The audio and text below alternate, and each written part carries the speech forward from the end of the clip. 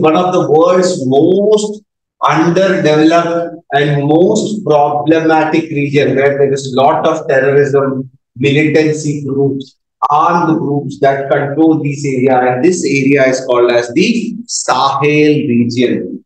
Below the Sahara Desert, a continuous band of area which is very underdeveloped is called as the Sahel. So next we are going to write down the heading Sahel region. You have to take down the map of Africa.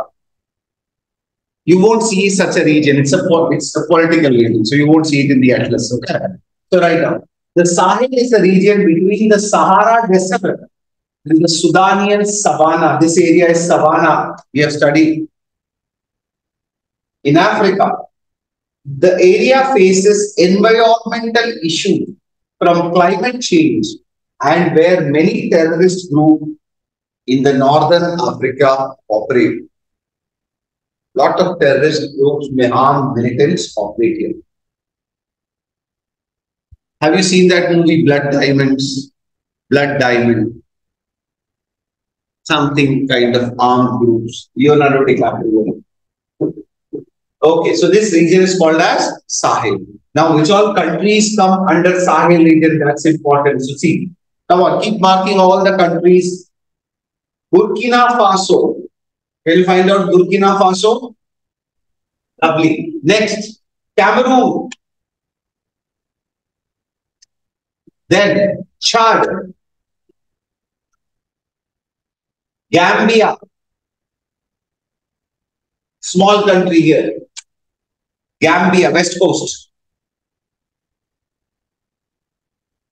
Guinea, which gets the name Gulf of Guinea.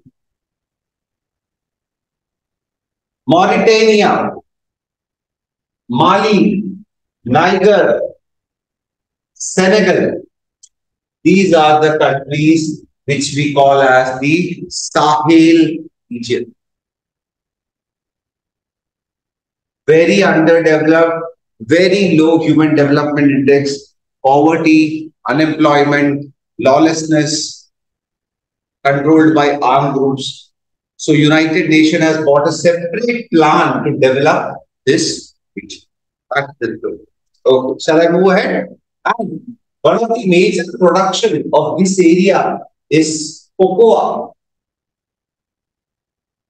The 80 to 90% of the world's cocoa. What is cocoa? Which we use to make chocolate. Comes from this area.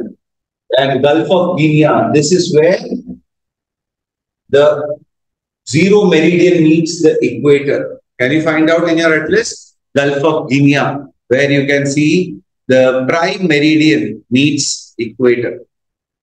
Sahel region. Now let's write down something more about them. It is vast, semi-arid region, not arid like the desert. It is semi-arid region in Africa. It stretches across the south central latitudes of northern Africa between the Atlantic Ocean and the Red Sea. You know the location. You don't have to write this. It has abundant human and natural resources. That's the problem. It has abundant human and natural resources. But the environmental, political, and security challenges, there are all the problems, environmental problems, political problems, and security problems that affect the prosperity and peace of Sahel. Okay?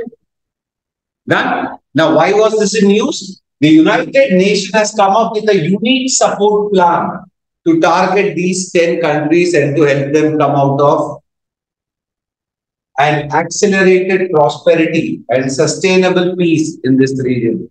So, unique support plan by the United Nations targeting these 10 nations. That is why this place was in